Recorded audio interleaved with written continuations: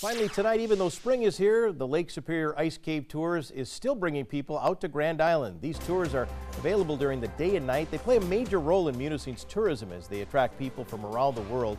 Tour guides say the ice to the east side of the island froze later than usual this year, but it's been perfect ever since. They say safety is their #1 priority and know where the ice currents or where the currents are and where the ice conditions are safe, making for an enjoyable trip. And for more information on these tours, you can visit our website at uppermichigansource.com.